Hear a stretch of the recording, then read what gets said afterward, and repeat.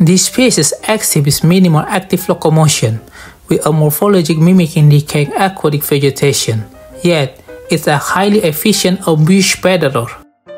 This is Chelus fimbriata, better known as a mata-mata turtle, a turtle employing one of the most extreme forms of static predation.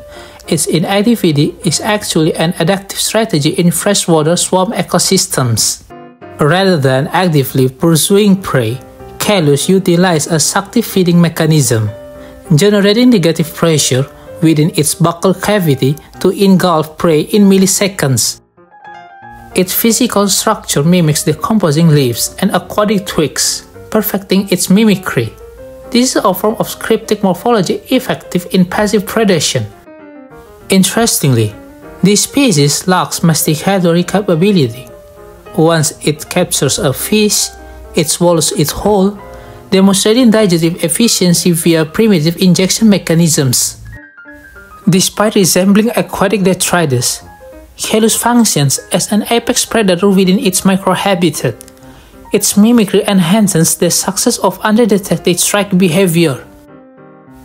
In turbid and stagnant waters, however, Chelus's camouflage and total stillness render it practically undetectable by prey organisms. Another intriguing fact, this turtle possesses a slow respiratory rate and can hold its breath underwater for nearly an hour. Chelus also possesses mechanoreceptive sensors on its jaw, sensitive to vibration, allowing prey detection even under low visibility conditions. Uniquely, this species is solitary and primarily crepuscular, making it a highly specialized semi-nocturnal predator.